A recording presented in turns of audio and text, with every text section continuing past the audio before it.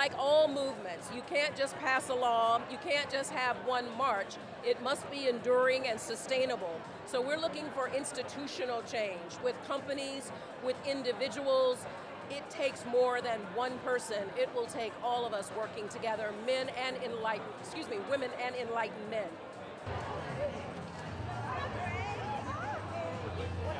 I can't spill the beans. Our members in the entertainment industry would be very upset with me, but suffice it to say that their fire burns bright around this issue. They helped unearth the issue and stood courageously in the face of a lot of criticism. So we want to let them break that news for what we'll be doing during awards season.